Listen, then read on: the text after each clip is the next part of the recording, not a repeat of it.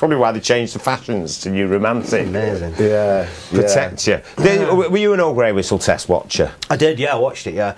And because I was into all that sort of stuff, and I saw Jimmy. When Hendrix you say all that live. sort of stuff, what do you mean? You know, Music. The band you're talking about, Led Zeppelin, Floyd, and that. And I went down to see, I sneaked out. I can't remember how old I was. I was about 14, so not 12, 13, 14.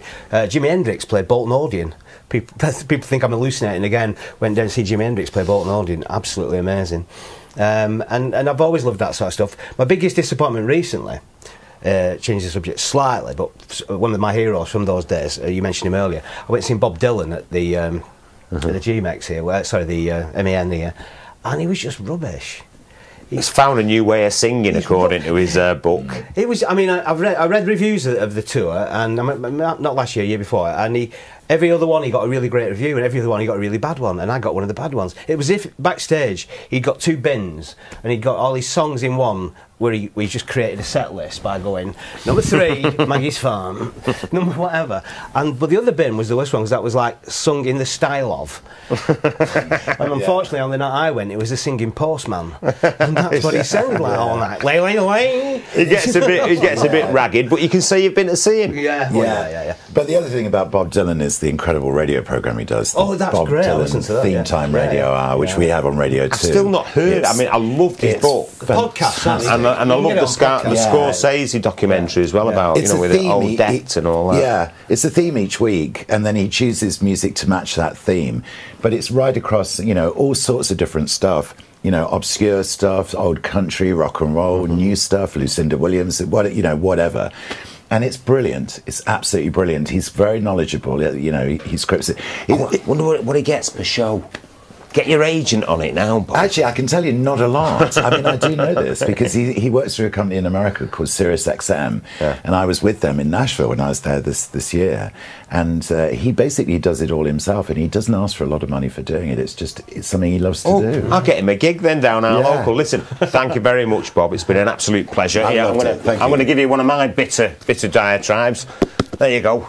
Excellent. Because you do mention winning your Sony Award not winning a Sony Award one year in there. To me as well. Yeah. Oh, thanks. And I was the one who won it. That's what I like to hear. And thank you very much, Dave. Good luck with the tour and the book and the DVD. There you go. Thanks for doing that. Just in time for Christmas.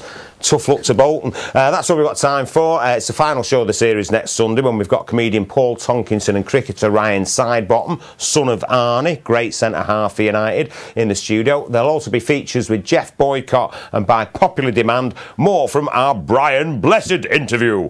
We'll leave you with music from 9 Black Alps. See you next week. We're 9 Black Alps and this is called Vampire in the Sun.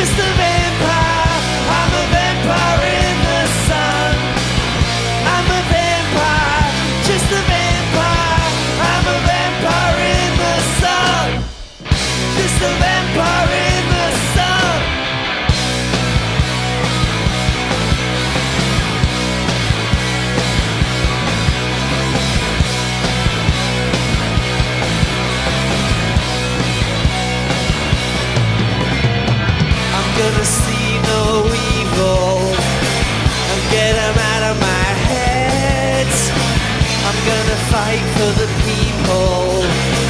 I'm gonna love them.